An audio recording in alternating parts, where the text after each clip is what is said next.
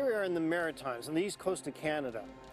The Cellar, one of the more famous restaurants in Halifax for its hauntings, was originally a farm built by the Honourable James Butler in the 19th century. The story goes that Elizabeth, a local farm labourer, was on her way home from work. She may have been surprised by a transient who brutally killed her.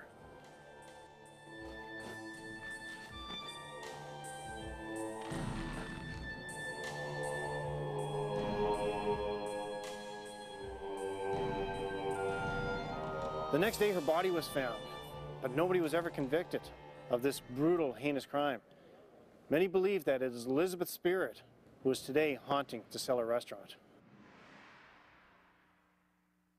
Joanne Dolan, a longtime employee of the Cellar restaurant, and one of the first to openly talk about the hauntings.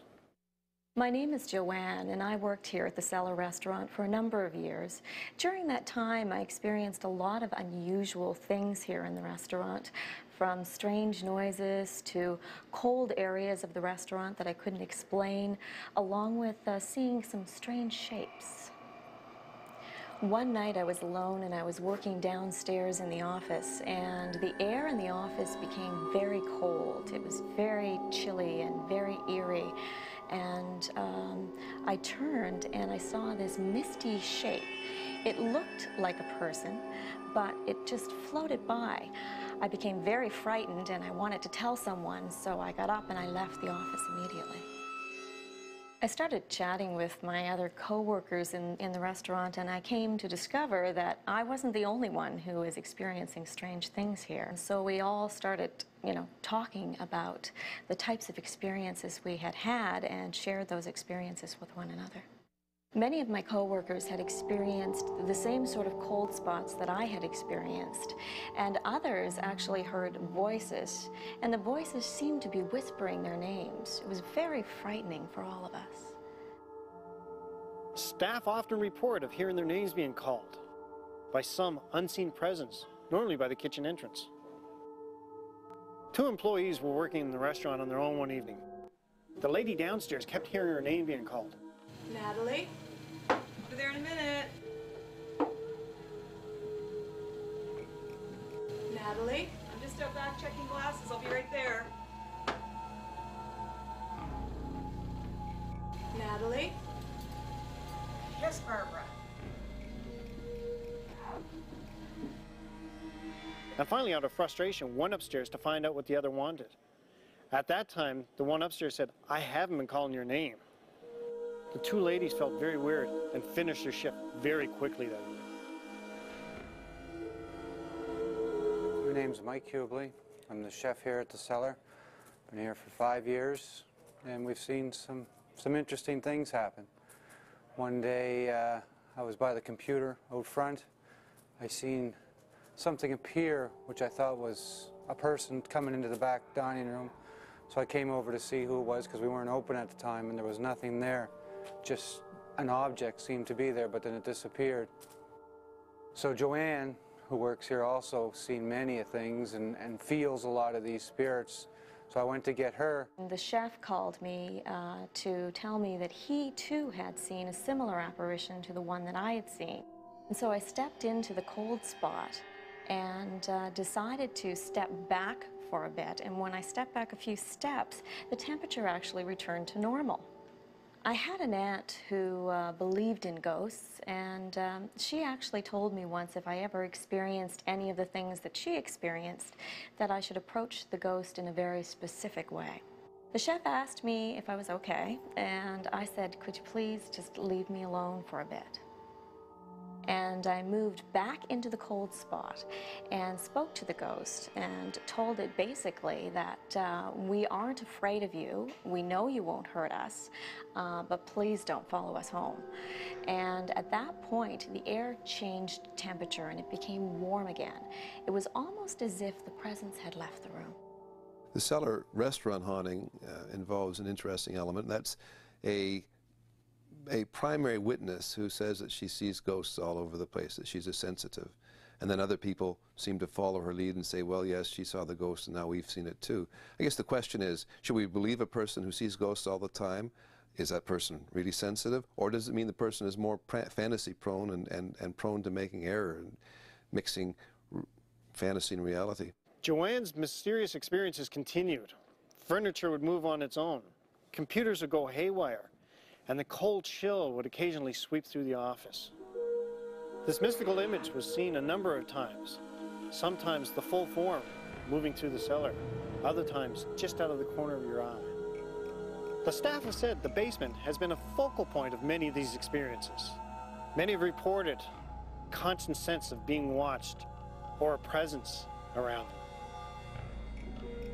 I went downstairs to do inventory, and the air around me turned really cold. And then all of a sudden I felt an icy hand touch my shoulder, and I turned around and looked, and no one was there. At that point I decided I was going to confront the ghost again, and I said, "Please leave me alone." And the air actually returned back to its normal temperature.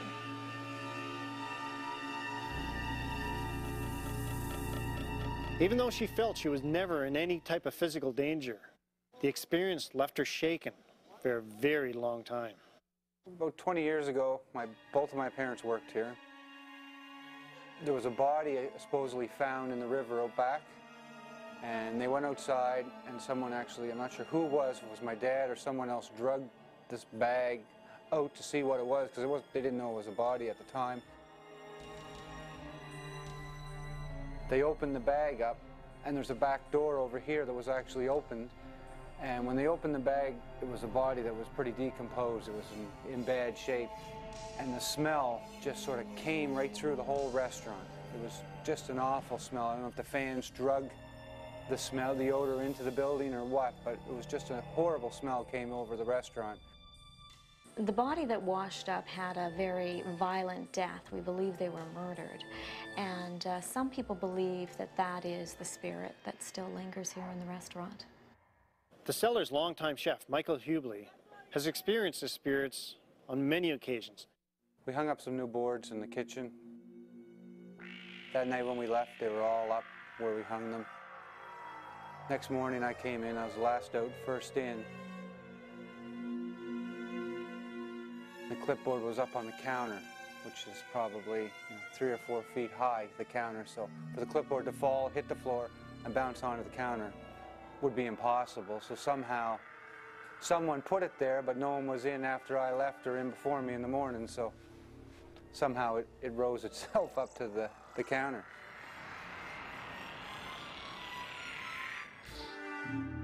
Before we leave the restaurant at night, we always set the tables for the following morning. And when we have returned on many occasions, the tables, the objects on the tables have moved. I mean, you'll have salt and pepper shakers that have gone from one table to the next table, and chairs that have been moved away from tables.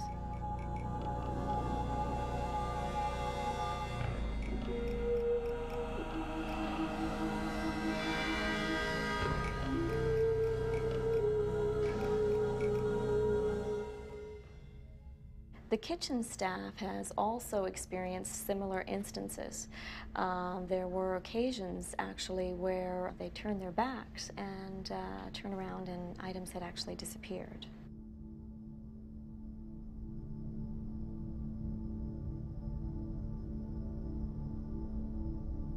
I've seen many a times things like pass by the door when I'm here by myself, and I'd assume that, someone came in, but there was no one here. In the mornings when I'm getting changed, I'm the only one here and the door's locked. I'd hear footsteps up here, kind of freak you out, so I'd come up thinking maybe the owners came in or something, but there'd be no one here. You'd hear the odd time a voice would call to you, say, "Michael, Michael." And I thought it was one of the girls or something, and no one was calling my name. There are times that the ghost actually seems to be protective of the restaurant. There were 2 occasions where employees had forgotten to put out the fire before they left at night.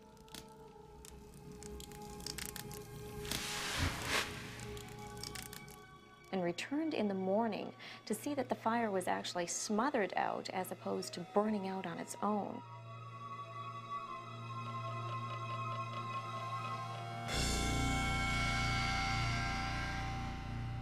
it seems as if the ghost is actually protective of the property.